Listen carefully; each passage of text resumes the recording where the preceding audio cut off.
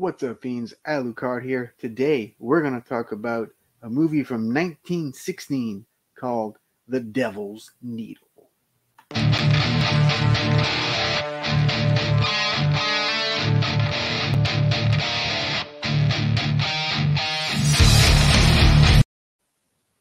Alright, so The Devil's Needle was originally released in the year 1916, like I said. That print, of course, is unfortunately lost. We do not have a copy of the 1916 version.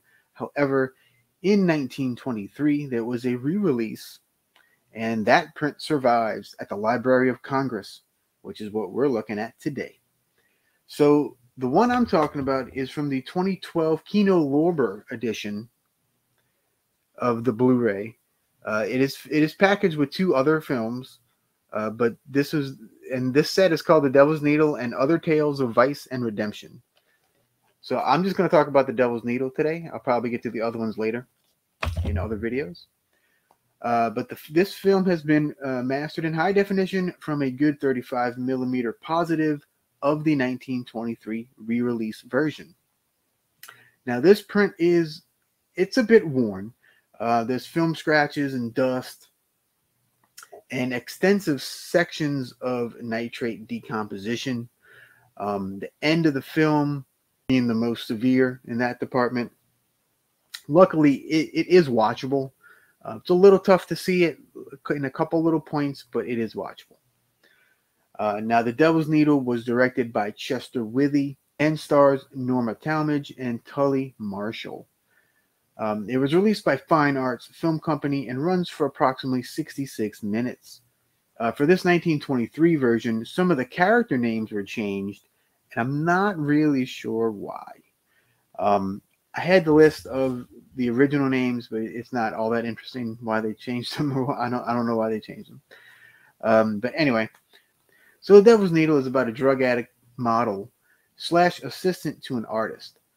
And she inadvertently gets the artist hooked on drugs as she expresses how the drug could spark his creativity. So now the artist selects the daughter of a wealthy man as his next model, much to the chagrin of his assistant, who is secretly in love with him, of course. The wealthy model also falls head over heels for the artist, and they actually secretly marry. And the rest of the film is kind of the artist and his descent into this drug-induced hell. It's crazy. So I'm leaving a few things out here because I actually want you to watch this. It's a really great anti-drug movie. It really is. And the performance of Tully Marshall here is really fantastic. He steals the show. He goes from this insanely focused artist to it's this insane drug fiend. And it's just you see it happen, and it's so cool. The movie's fairly realistic in its depiction of addiction.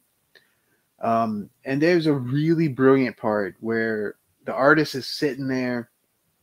He's sitting in front of a fireplace, and his hallucinations start appearing in the fireplace, and he's just kind of sitting there sucking on the needle and stuff. And it's so weird and bizarre and just pathetic. It's a great shot, and it's a great moment in the movie. So of course this movie is available on Blu-ray and DVD from Kino Lorber, and it's also available right here on YouTube. So I will leave the links of all of that stuff in the description below, the Kino stuff and the YouTube. So you can check it out. So I'm gonna give this movie 3.75 bats out of 5. Yep, it's more than 3.5. Not quite a 4.0, so I went with 3.75, first time ever. It's well worth your time though if you like intense, dramatic movies. It's not a horror movie. There's no jump scares or anything like that. just the frightening reality of addiction. And it's really well done. The performances are great, and it's sort of a hidden gem that I think a lot of people don't know about. So there you go. All right, guys. Until next time, remember to stay spooky. Peace.